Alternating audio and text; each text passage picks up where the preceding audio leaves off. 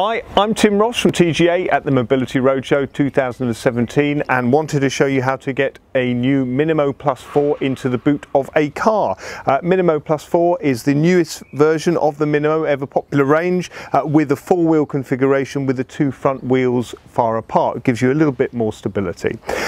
So first of all, you can easily take the seat off. You don't actually have to, but it makes the scooter lighter when you put it into the boot. There's also a lightweight lithium battery. The joy of that is that you can take just that into your house to charge, leaving the scooter in the car.